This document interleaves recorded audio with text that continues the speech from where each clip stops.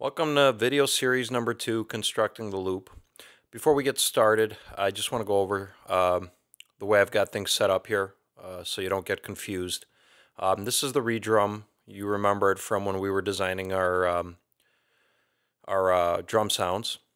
And as before, I have it wired to this drum mixer here, okay? And I have the same two auxiliary sends. Plus, I also added this dual delay. Okay, so I'm going to label these just so we know what's what. Verb, delay. Okay, now I'm just going to flip to the back of the screen so we could see the wiring. I think it'll help illustrate exactly what's happening, but it's pretty much wired as before. Here's the redrum, right? Every single output, every single sample channel there goes directly into our drum mixer, okay? And then that drum mixer comes out and gets inputted into channel 1 on the main mixer right here. So here's that second mixer. See that, drums? Mixer 2 right here. Actually, let me label it drum or drums. Okay, so essentially what's happening, redrum going into here, channels 1 through 10, right? They're all already marked, channel 10, 9. And then out of there into the main mixer into channel 1. So drums, all of the drum sounds will be mixed together into drum channel 1, okay? And the main mixer also has 3 auxiliary sends, okay? And they're the same, just as these. And we might add some, we might, change some, but for right now, this is a good starting point. So if this confused you, you can stop the video, go back, look at how the wiring is done, but I strongly recommend that when you set up your sessions, you set them up the same way, okay? So you can have complete control of your drums. Now, depending on what audio software you're using, perhaps you can't do something exactly like this, but I would try to mimic this as much as possible, okay? And on the bottom here, just as before, here's our redrum, here's the edit mode, I've got the 4-bar all set up, and as promised, we're doing the beat at 115 right here, okay? Now, for this module, we're going to focus strictly on the kick and snare, all right? Because I think there's a couple tricks here I can show you that you can apply in your productions to give yourself a little bit more polish on the way your drum sounds. Drums are very important, especially in this kind of music, modern music, top 40 music, drums are critical element of your production, so they got to sound right. So let's start off by bringing in the kick. Okay, there's all our samples right here, and let's bring in the kick. There it is. Okay, and what I'm going to do is, since I said we're going to do like a 4/4 type of vibe here, just going to go ahead and drop this to quarter notes, and let's just draw everything in. Remember, I'm not using a keyboard for this because I want you to see exactly what I'm doing right on the screen.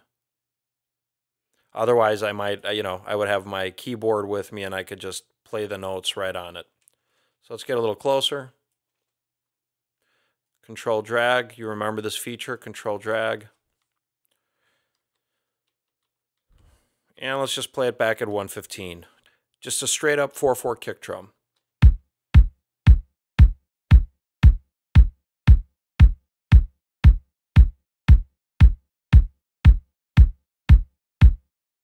Okay, so pretty much just as we left it. Sounds pretty good. Let's just go ahead and bring in the snare.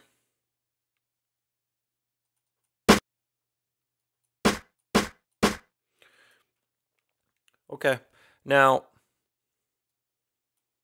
typically you would have something like this for a 4/4 beat. Okay, snares on the 2 and the 4. Very standard stuff.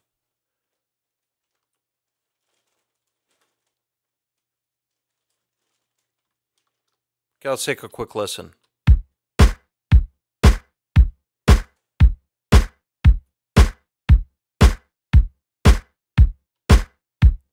Okay. One thing I would do right now is maybe just adjust a little bit of the volume. But before I do that, let me bring this down a notch. before I do that, just going to tighten it up. Now remember, right? This is for the drums, and this is for the whole drum mixer on the output right here. And so what I'm doing is I just want to kind of tighten them up. I'm just going to give it a little bit of a compression here.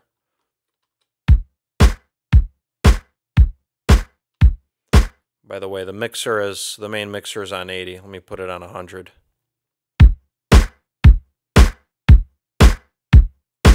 Okay, and remember, while we're working down here, this is where my clip meter is. I don't know where yours is if you're not using Reason, but be mindful that you're not clipping or distorting. If you are, you got to tuck the volumes back a little bit.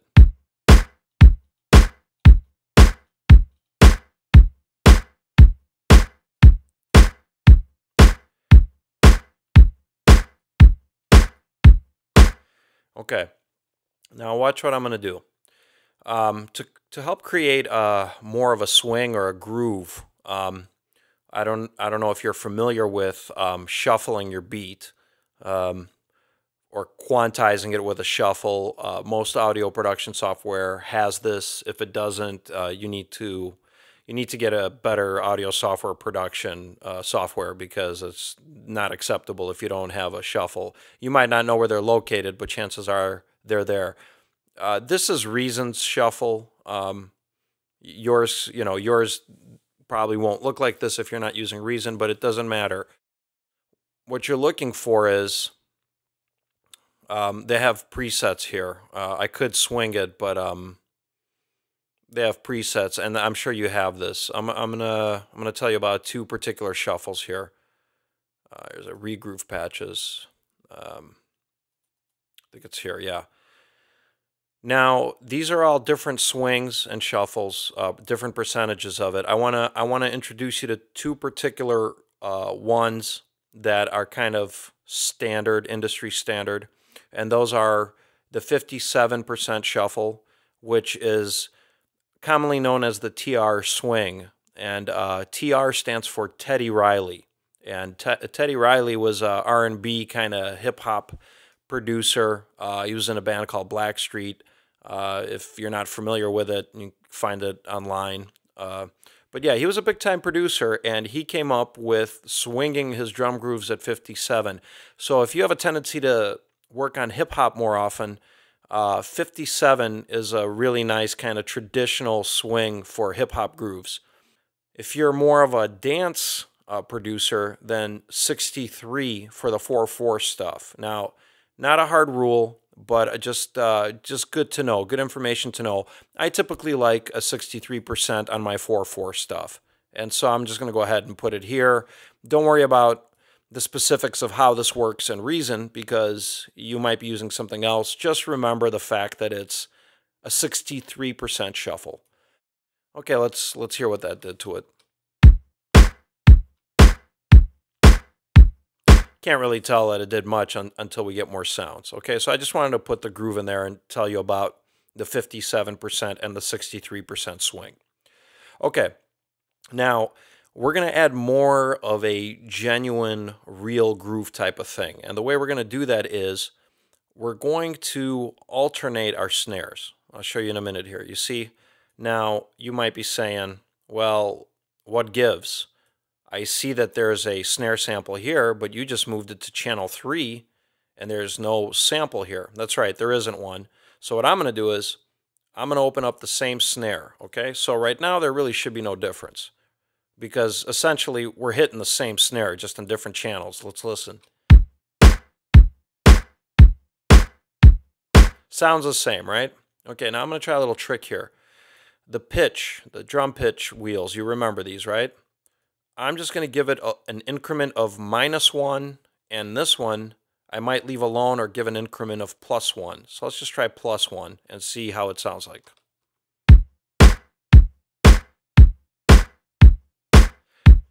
Now it's very subtle, and you might not hear it because it's on top of the kicks all the time. But let me mute the kick for a second.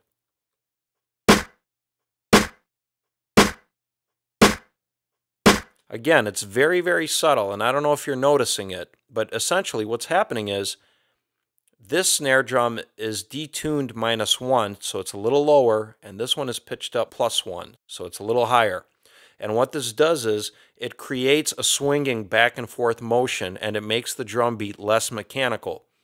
The problem with sequencing drums in the digital realm is that they often sound very stiff and not very natural and don't have a groove.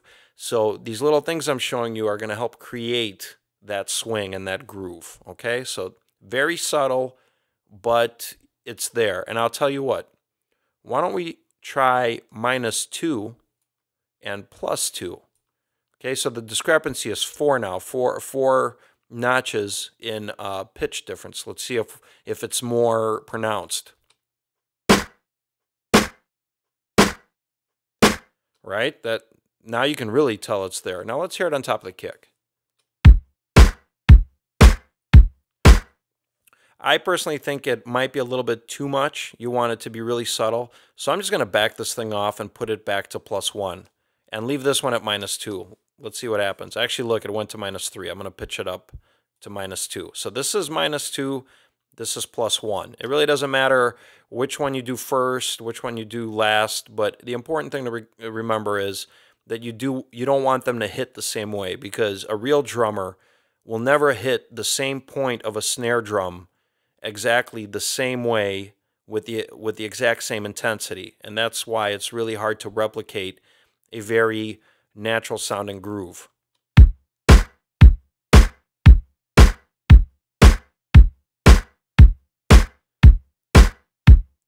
Okay, so I think, if you're really listening for it, I think you hear what I'm talking about here. A little off, a little on. So I think this helps. Okay, so we got our kick snare. Well, what else is there? Well, let me show you a little something else here I like to do. And what we're going to have to do here is we're going to have to get a little fancy here. It's not that bad, but we're going to take our snare drum. Either one of them is fine. Let's say we're going to take, here, I'll tell you what, Reason is kind of limited, but if you do your stuff in with wave files, with actual wave files instead of MIDI notes, this will be a lot easier for you, and you'll see what I'm talking about in a second. I'm going to have to open up a sampler real quick here. Now I'm doing something with a sound we've already created. Okay? I'm going to take, let's see our hat real quick, just curious. The hat's not going to work. So you basically take the snare you've already created or that you're using. I'm going to put it on right here.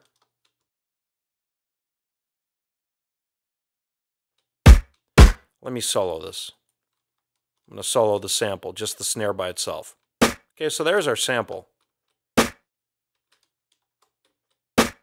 And what you're going to do is you're going to reverse the sample. Okay, the way we have to do it in Reason is the sampler allows you to loop it, I think, backwards. I typically would do this in Pro Tools or some other wave editor, but since we don't have that, backwards, forwards. Let's hear it. Not really working out for us here. Forward, loop. Could have swore they had a reversal thing. Let's see. I knew there was a way to play this thing backwards on here somewhere. And I could have swore it was in the loop, but for some reason, let's see, backwards and forwards. Pretty nuts. Let's see. Okay, right. So you see what's happening there, right? It is, for some reason, the sampler doesn't have just a flip where it just plays it backwards. So guess what I have to do now? Now I have to do further editing. This is why sometimes it's nice to just have a wave editor handy. But since I'm showing you everything in Reason, I'm going to have to work with it. All I'm going to do now is, since it plays the forward sample first and then reverses it here, right? Reversed right here. All I'm going to do is I'm going to shorten up the sample. See the sample start. There, I'm going to shorten it up until it's just the reverse. I wish I could shorten it up more, but again, I'm kind of limited here because I'm I'm forced to work in MIDI here. Anyway, I'm going to bounce this real quick. I'm going to export loop just as we've been doing before. Okay, and I'm going to call it just REV for reverse. Okay, and I'm just going to bounce this out. All right, so I bounced it out. Now, I don't even need this track anymore, so I'm just going to delete it. But what I'm going to do here is I'm going to take this reverse that we just created with our snare sound simply by reversing it. And I'm going to use the start dial on here because look at how late it starts. You know, I hit it and I got to wait for it. So I'm going to shorten this up so it starts earlier. Okay, that's too early. That's getting closer. I'm going to shorten that up too.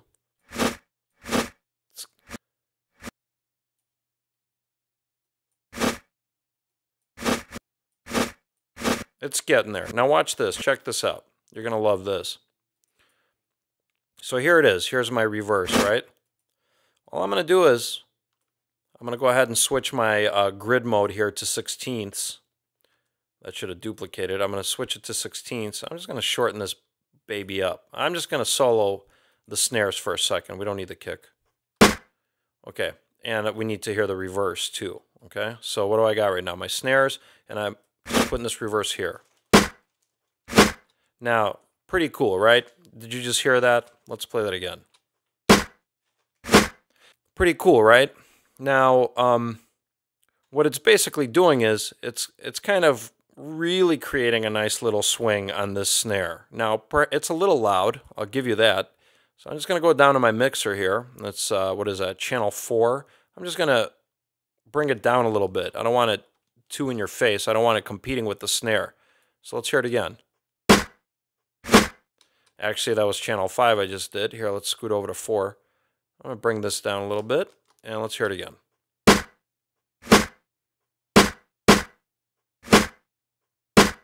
Okay, now you see I'm still hearing something. What am I hearing? I'm hearing a snare where I really shouldn't be hearing a snare. For some reason,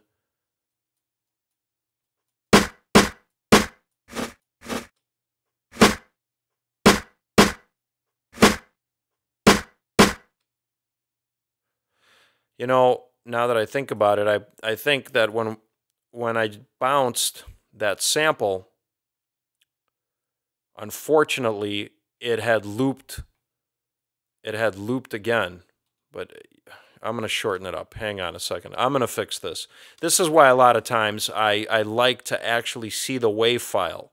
With Reason, you can't see what's happening behind the slice. That's too short. There we go. Nope, still doing it. Very strange.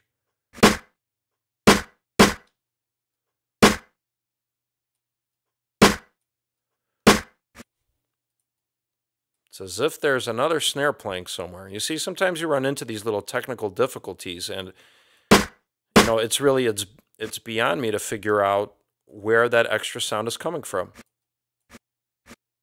It's not coming from here anymore. You see, it stops. Oh, I see what's happening. Okay, you see, it's a lot of times, even I get into situations where you really gotta spend the time and troubleshoot to figure out what's not right.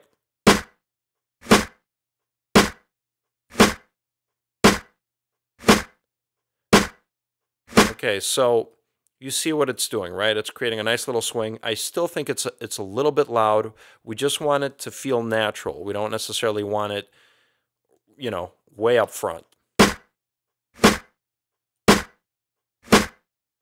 Right? You see how it's not as loud, but it's really helping that snare. And basically all I'm going to do now is I'm just going to drag and drop it on every other snare to really create that swing. So look at what's happening. Look at what we've done. We've got a straight up solid kick, right?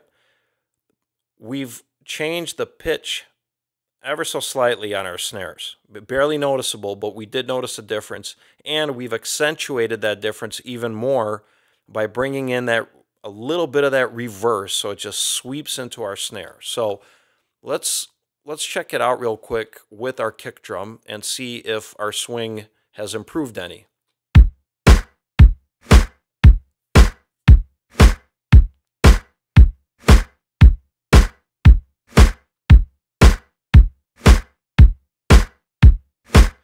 Not bad, right? Sounding pretty nice.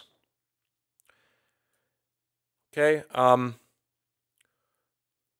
One thing I would do is I would maybe just turn down the snares, not a whole lot. Let's just go to 92 with this. So we went from 100 to 92. So we subtracted 8 decibels, or whatever, whatever units of measure they use, and let's subtract 8 from that as well, and that'll take us to 48. So we've just brought all 3 of these down together. Okay, I'm going to compress it a little bit more to really get it cranking.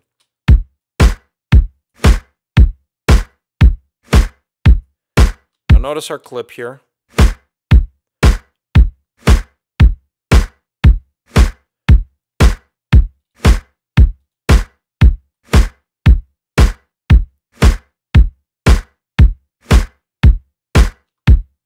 Okay, so not too bad. We might adjust some EQ, some frequencies on this a little bit later.